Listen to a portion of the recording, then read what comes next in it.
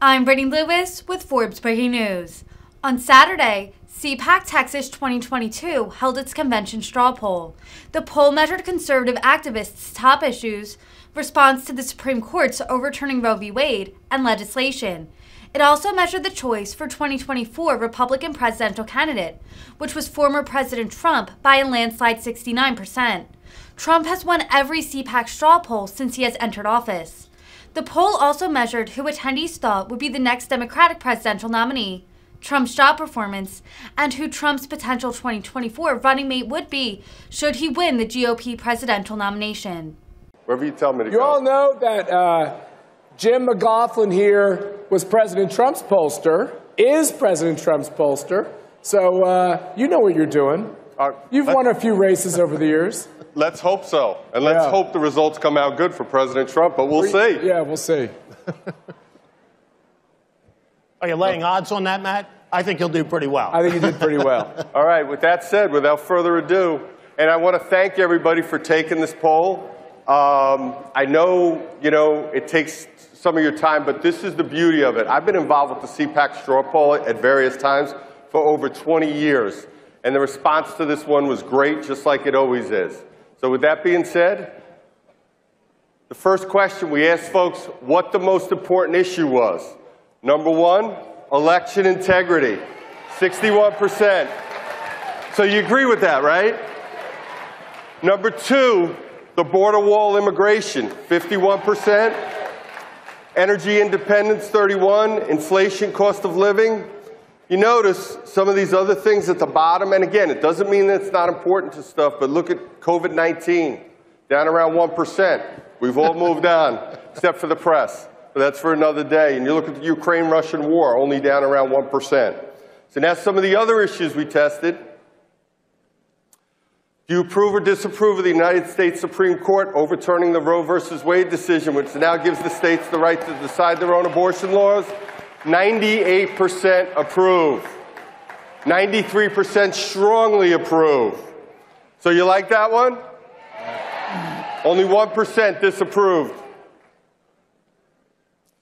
From what you've seen, read, or heard, do you approve or disapprove of the more than $500 billion reconciliation package that has been outlined and agreed to between President Joe Biden and U.S. Senator Joe Manchin that deals with taxes, climate, health care, and look how we asked it. At the time when we first wrote the question at the start of this, we only said $500 billion. Now what is it? What's it up to? 740 trillion? And rising by the hour. That's right. Yep, 740 billion, excuse me. 97% disapprove, 94% strongly. And I'm telling you, the Democrats are nuts wanting to go into Election Day running on this.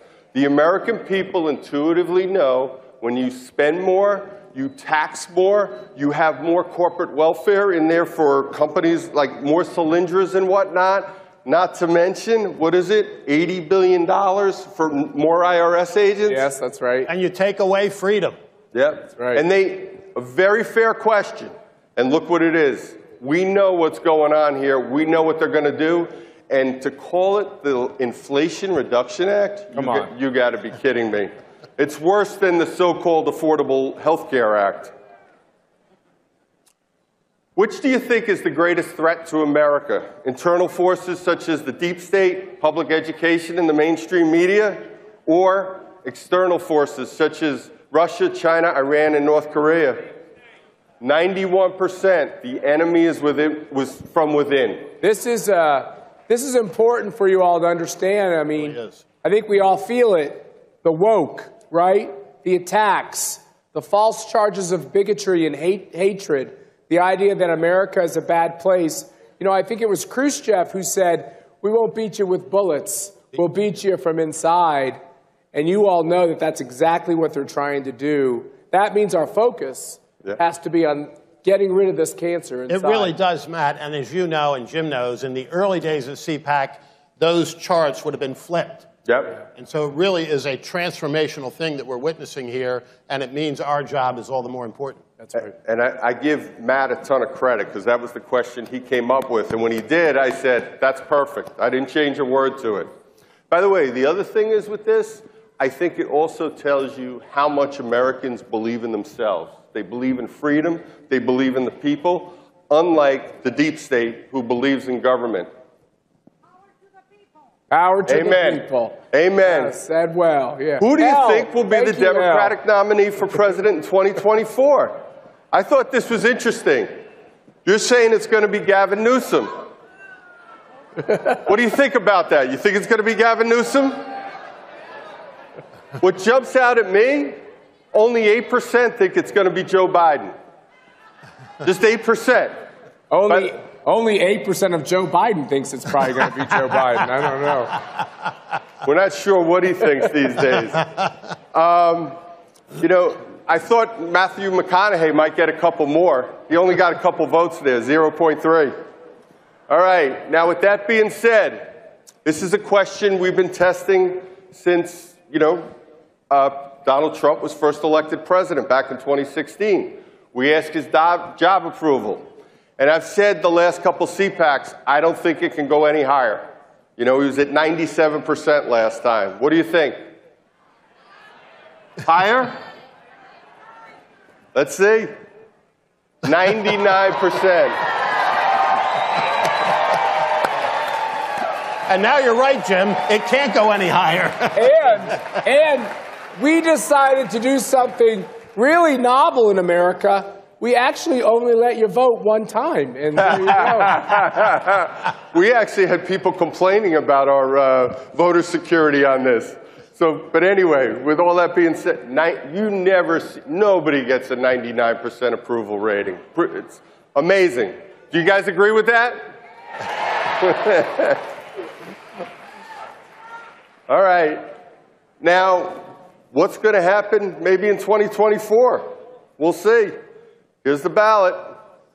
President Trump, 69%, which, by the way, is up double digits from last year. So, you know how the mainstream media has been telling us his, influence in the party is waning? Not at all. As a matter of fact, what's happening is he's more popular than ever. Let me know the next Republican that wins a Republican primary by running against the president and his agenda. I think it's very important, though, to point out that Liz Cheney is at 0, okay? I think Wyoming is very far away from Colorado. What do you think about Liz Cheney being at 0?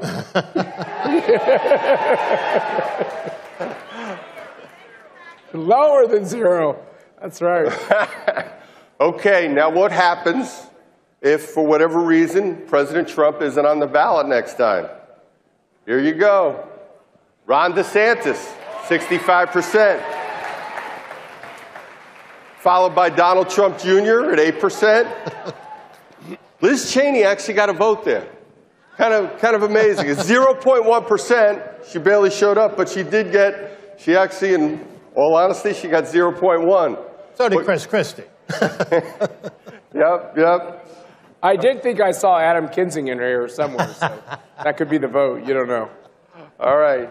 Okay. Now, if President Trump is the nominee, which kind of seems to be the general gist of the audience here, if he is the nominee, who do you want to be his vice presidential candidate? Ron DeSantis, 43%, followed by Kristi Noem, Mike Pompeo, and then a bunch of folks down in Single. I thought Tulsi Gabbard was kind of interesting at 4%. Including a Democrat. Look what one appearance at CPAC does for you. Yeah, get you some support. That'll do it. That'll do it and then some. So, and I think that's it. That's it. All right, everyone. Your voice has been heard. It's time to take a little bit of a rest because you're going to have to be very exuberant here in just a short period of time. We're going to be right back at you with a lot more. So, and last but not least, all these results, I know there's some questions we didn't put here. They're all they'll be up on the website in a few hours so you can see the rest of the results also. Enjoy and thank you. Good job, Jim. Good job, Jim. All right. Not just Donald Trump's pollster.